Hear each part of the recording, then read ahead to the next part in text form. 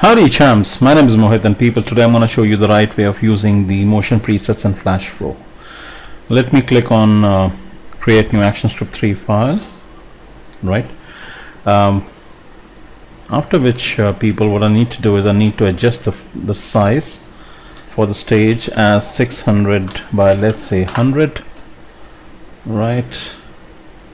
At the same time, let me change the stage color to a £333. Cool. And then I'm going to add my first bit of text. So let me hit the text tool. The font is Vivaldi, the size is 40. This is the color. Let me embed the font. Let me choose all. Let me say OK. The font is now embedded, so even if somebody doesn't have the same font, it's absolutely all right.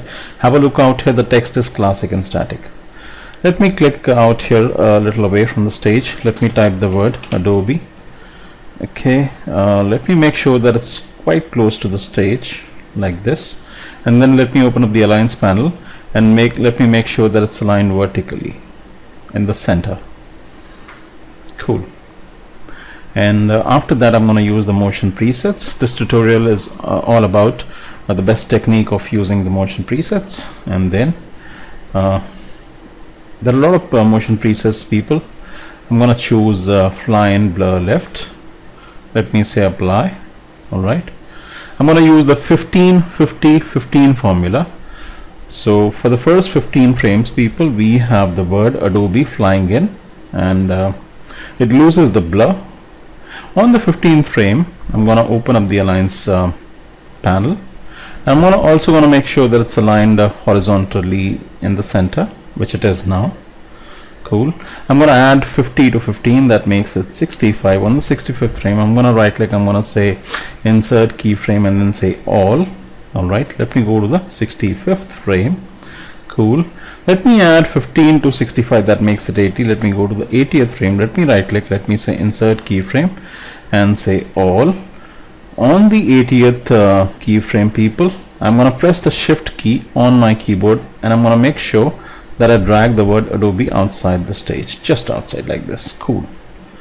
Okay, after which I'm going to duplicate layer number 1, right click and say duplicate layers. I'm going to repeat that same process once again, right click, duplicate layers. Right, now I'm going to make sure that the playhead is on the 15th frame. I'm going to lock the bottommost layer and the topmost layer and make them invisible as well. For the middle layer, people, I'm going to hit the text tool like so. I'm going to change the word Adobe to the word Flash. Just delete and replace it with Flash. Okay, I'm going to lock and make the middle layer invisible. Open up the top layer like so. Right, I'm going to change the word Adobe this time to the word Professional. Professional. Right, I hope the spelling is fine. Cool. Let me make all the layers visible and let me unlock all of them as well. Okay, let me select the middle layer.